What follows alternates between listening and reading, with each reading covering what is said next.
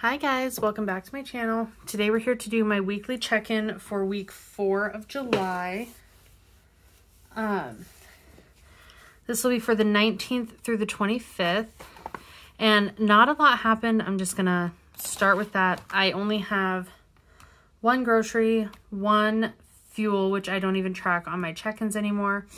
An extra debt payment, which paid off my Amazon credit card. That account is now closed.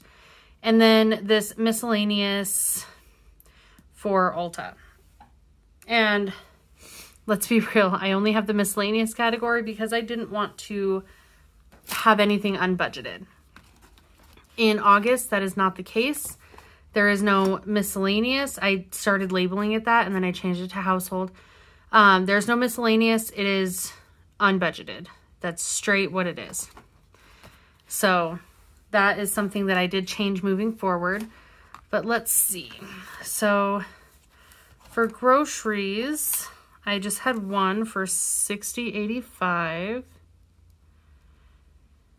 Eating out, I have $1 left. $1. So I spent $8. Miscellaneous was $119.70 and nothing for business, which is great.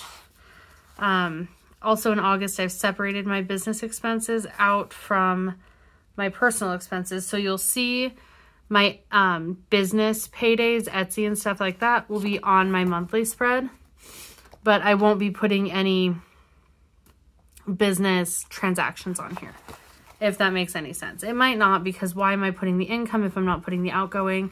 And that's really just so that I have like a better idea of keeping track of it. Okay, so let's see. I need red. This one will still be at $250.17. This one will be negative $19.70. And it is stuff I needed. It's just not stuff I really like set money aside for to get. This is $1. And let's see, I've got negative 118.8 minus 60.85. I'm trying to do this all wrong. Okay, so that is negative 179.65. And a big part of that is also, just in case you're new or newer, I've been putting my groceries and household stuff together. In August, I separated them so they won't be the same, but that is a decision I made moving forward to separate groceries from household because I'm always over budget due to one of the things. I stopped tracking fuel in July for my weekly check-ins, but I think in August I might track it again because I've started doing Grubhub, I've started doing DoorDash again, so I might track fuel.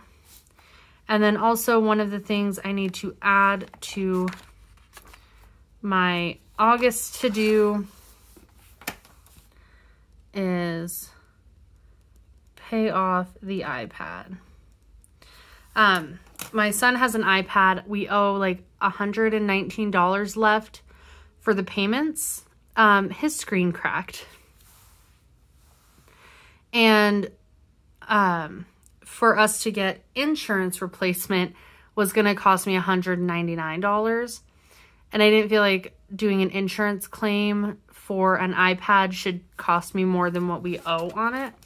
So we're going to pay that off.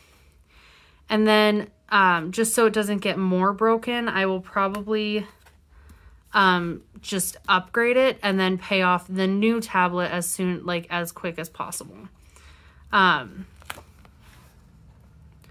But that's kind of my plan with that. Not that that has anything to do with this with this weekly check-in.